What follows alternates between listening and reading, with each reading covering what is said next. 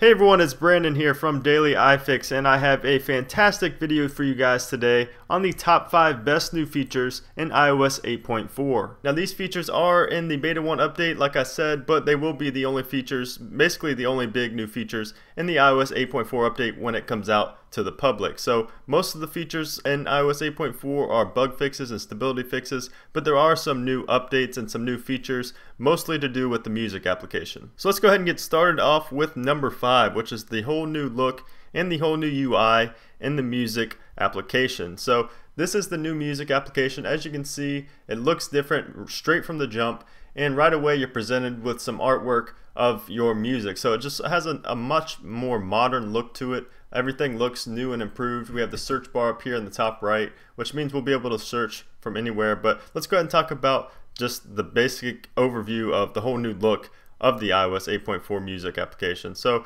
as you can see here, we have this recently added up here, which isn't actually a playlist. This is automatically added to the music application, and you can actually hit more right here, and it will show you all of your recent added tracks. And right here where it says songs, you can actually click on that and change it to show albums, artists, genres, composers, anything like that, and it will actually just show up right there within this Streamlined. So it won't open up in a new tab or a new page or anything like that. It will actually just open up right there and show you all of your songs, and you can actually scroll down and you can still sort by the letter and things like that as well. We can go to the next section, which is down here. It shows the next section is playlists. So we can go to playlists just by simply swiping over. And I only have one playlist on here because this isn't my daily device. I don't use my 5S. I have my 6, which is jailbroken, which is the reason I don't have this updated. But by the way, quick note about the jailbreak: if you guys want to be notified of when the new jailbreak for iOS 8.4 comes out, make sure to subscribe. I will be making a video right away on that. So anyways, back to our normal programmed show here. We have the playlist here, and then if you scroll over, we have the iTunes Radio, which I will talk about next. That's the next feature. But anyways, it's just a whole new look, and when you actually go onto a song, there's it's a different layout at the bottom. We have a new button right here. Instead of the back button, it's this little down button.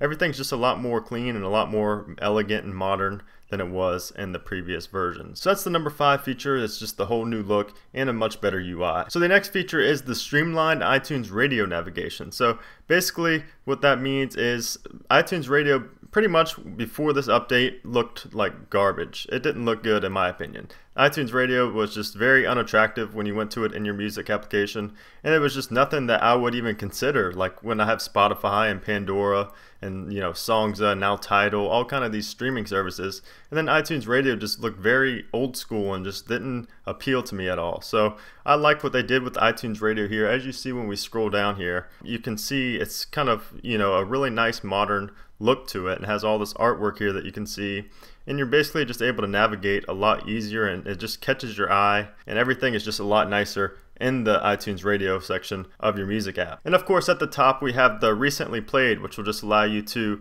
go back to playing the stations that you were playing beforehand. If you just want to keep revisiting that station and playing music from that specific station, you can easily do so just by the top right here at recently played on the iTunes Radio. So that was the number 4 feature of Streamlined iTunes Radio navigation, and just an overall better look in the iTunes Radio section. So the number 3 feature is the handy search bar, which is up here on the top right. And as you notice, when I go to all the sections, it's always consistent up there at the top right. So this basically allows you to search everything within the music app. So you can search not only your music, but also the radio.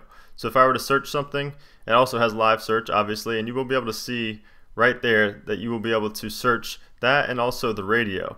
So if I kept typing in stuff like that, so Jeremiah, we can click on that, and it would take us to the stations in iTunes Radio that had Jeremiah in that. So it's very useful because how many times I have a lot of songs. This isn't my everyday device, but on my iPhone 6, where I use every day, I have, I think, 2,000 songs, 1,500 to 2,000 songs, and I can't tell you how many times I've been in a playlist and I wanted to search for something, but I couldn't because I was in that playlist. I know you guys know what I'm talking about. So now when you're in a playlist, no matter what you're playing, you always have that search bar up there in the top right. Very convenient, very good feature. So the number 2 feature is the mini player. So this is the mini player down here, and as you can see, it'll show what's playing at all times, no matter where I go. iTunes Radio, playlist, music, it's always consistent, just like the search bar. It stays down at the bottom. It's like a sticky footer on a website. It just stays at the bottom and you're always able to click on it and it will bring up the now playing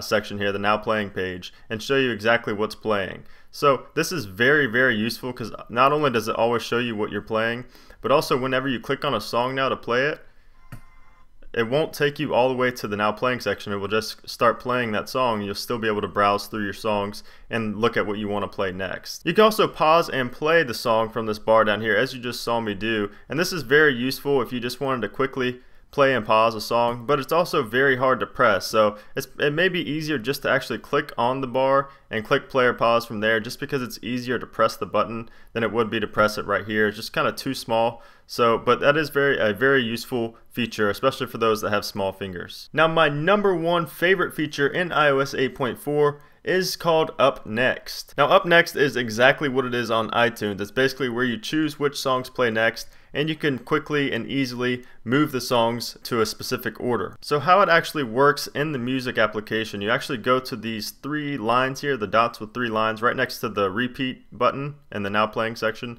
You actually click on that and it will show you the full list of Up Next along with now playing and the history of songs that you're playing. So it's basically just like what it was in iTunes. So this is very, very, very handy, especially if you're like in a car and you know playing for music for somebody else, or if you have a party going on and you're in charge of the music. This is a quick and easy way to know exactly the playlist that you custom create will be playing. So you won't have to worry about some song that you don't want a lot of people hearing to play on shuffle. So basically on the right hand side you will see there are these three lines that indicate that you can move them, so you can quickly and easily move the songs to one another.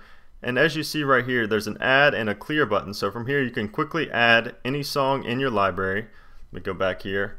You can add it by any of these songs, genres, composers, compilations, anything like that. And you can also clear it just from here. If you clear Up Next, as you see, it will clear everything. So you can also see the history up here, and if you click on these, it will delete it from your history, or you can add it to Up Next to play again, or you can just play it immediately next. So this is, again, very useful for numerous occasions. So thank you guys so much for watching. I hope you enjoyed this video of my top 5 features in iOS 8.4. I know they were all in the music app because that's basically all of the major features that were included in iOS 8.4. But we will see if there are any new features. I doubt it, but we will see in the future beta and also the public version of iOS 8.4. Now, it's not clear if they are going to open the beta to the public like they did on iOS 8.3, but only time will tell. If you'd like to be notified when the public version of iOS 8.4 goes live and whether or not you can jailbreak, make sure to subscribe to the channel. I'll be posting new app related content at least twice per week. So thank you all for watching. Have a fantastic day, and now